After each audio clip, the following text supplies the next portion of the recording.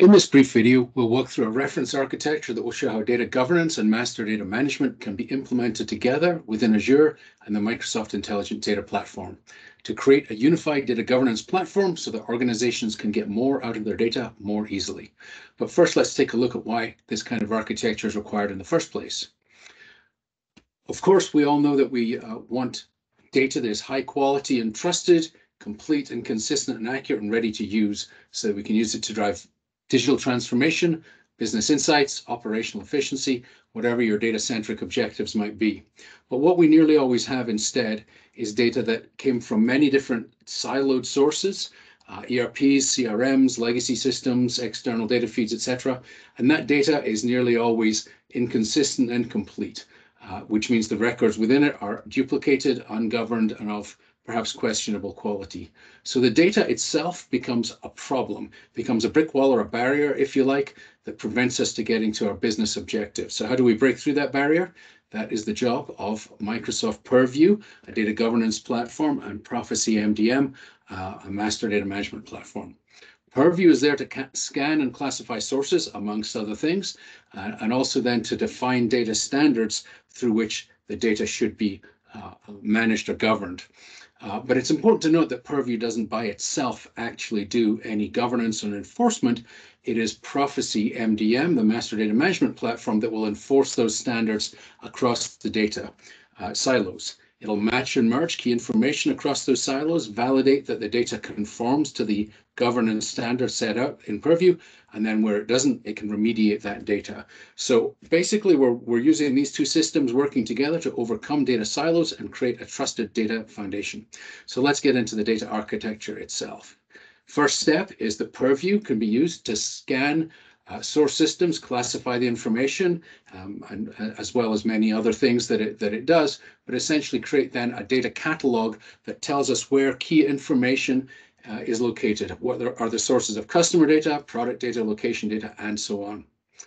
Working in parallel, Profisee MDM is used to create master data entities that model key domains that we're interested in looking at, such as customer, product, location, reference data, and so on and so on.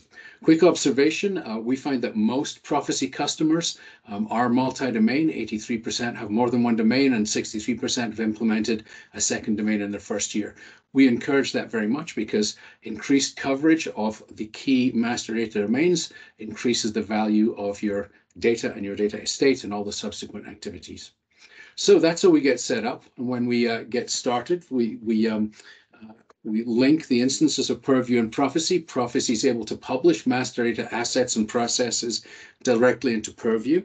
The data governance stewards working in Purview can take those definitions and expand them with glossary information, data dictionary information, and as well as governance requirements. So the governance standards and policies set in Purview can then be published and made available directly in Profisee. So now we're ready to load data.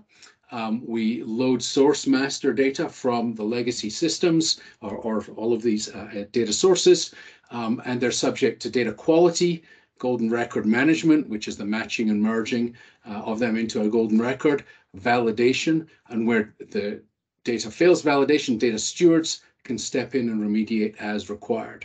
So now we've got some certified valid data. Where did that data come from? Azure Data Factory is typically used to load master data from all of these different sources directly into Profisee. It can also be used, and would normally also be used, to load transactional data directly into an analytic database such as Synapse, as well as the master data being published into Synapse also. So now we've got a foundation for all subsequent analytics and data strategies, whether they're data fabric, data mesh, use of machine learning, whatever it is, we've now got the right foundation. We've got a combination of certified master data, as well as all the collected transactional data that we can now use to analyze in whatever way we want. Power BI is a typical tool set for this. Power BI has a dedicated Profisee connector, so you can directly access master data within Profisee in Power BI. But more importantly, you can access all of the information now in Synapse, which includes the master data and the transactional information, either in Power BI or Azure Machine Learning or any other analytics system you would want.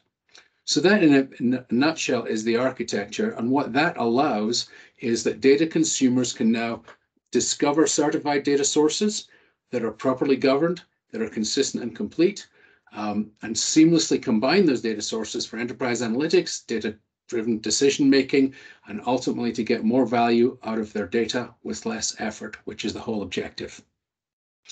If you'd like to find out a little bit more about any of this, please come to our website, profisee.com, or you can go to docs.microsoft.com and search on Profisee and find these 3 different reference architectures, which will give you information on Purview, Data Factory, and then how to set up the integration with between Purview and Profisee.